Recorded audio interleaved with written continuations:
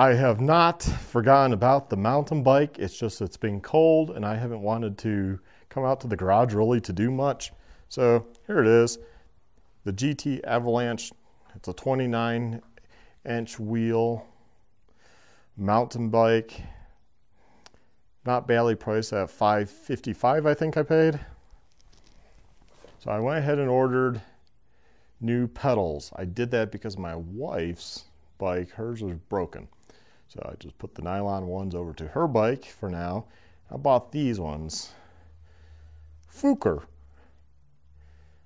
It's kind of funny, but pretty cool. They give you little extra little nubs.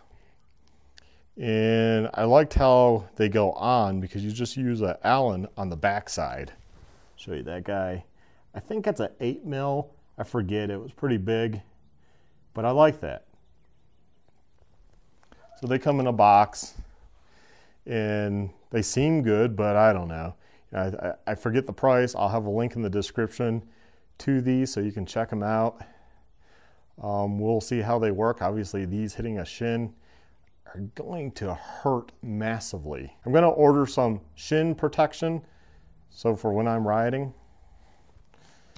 I also got this, a bag. Right now there's 2 spare 29-inch tubes, and I need to hook this up under the seat here, and the mountain bike goes down. That's okay.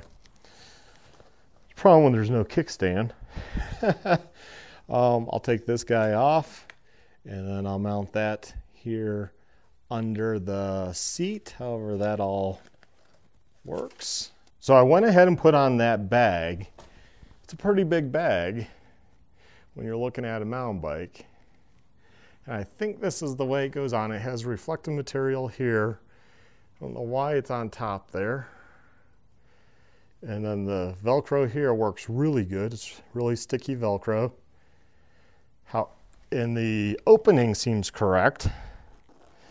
I'm pretty sure the logo goes that way, but I don't know the name of it, so I'm not sure. But when you open it, it's like that, and it holds everything like a pocket.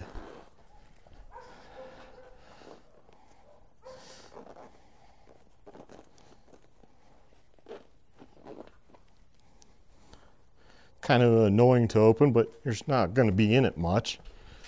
I don't like how it attaches up there with the threads. And so I went over, under the nylon, and then over again. I assume that's how it works. There's no instructions, so no idea. That is how this bag looks on this bike with a stock seat, a GT seat, as you can see. From a distance, like that. Might be a little on the big side, I don't know. Maybe I'll downsize once I put the e-bike kit on. Once I order that, get that put on, and figure out what I need, don't need, and all that good stuff.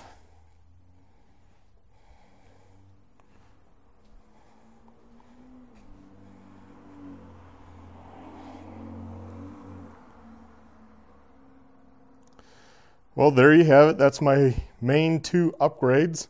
Oh yeah, the light. Let's look at the light. Almost forgot. The one other thing I got that's an update is my mother-in-law got me this LED light. It's rechargeable. And this is who makes it.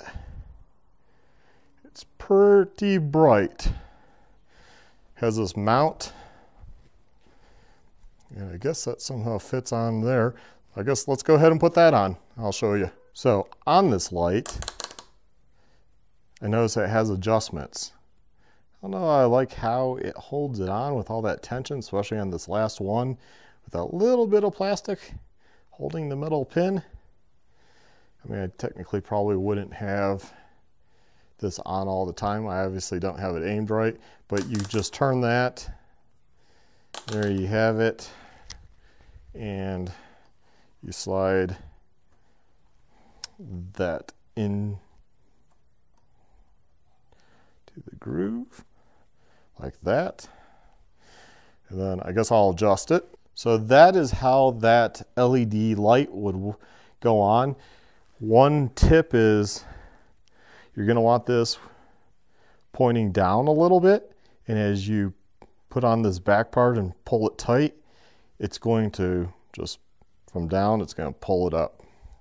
So that's about level to where it probably wouldn't be annoying, but obviously you could adjust that easy enough, you know, at night.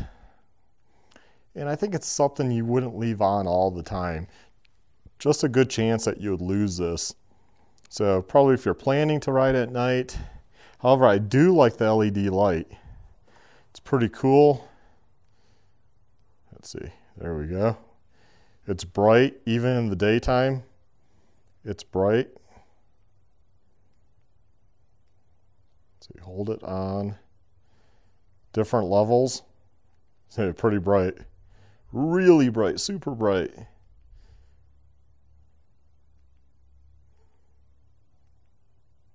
And to turn it off, you hold it. Somehow you can make it flash too. There you go, you just long press that and it's a strobe. So you could use that at night just as a strobe. That's pretty cool. Long press, back to a light, press. Once it goes off, just let go. If you long press, it's going to go back to the flashing. So that's a pretty cool product right there. And as I showed you, it just kind of with difficulty slides.